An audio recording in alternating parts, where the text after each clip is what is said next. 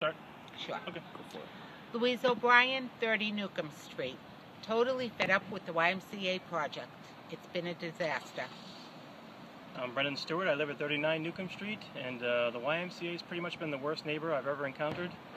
Between parking lot being full of drug users and noise pollution. I mean, who street cleans their parking lot at 5 a.m. on a Sunday? You know, it's just the construction trucks going through here every day. It's been a real hassle. And the landscaping too. Lack of landscaping is more like it. This is just dirt. And as someone who lives next door, I mean, what have been some of the issues with the lack of barrier, I guess?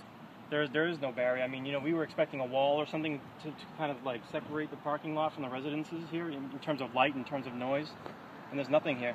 Nothing here at all. Nothing. And you can see the tire tracks right there, cars going right over the sidewalk, going right into the parking lot.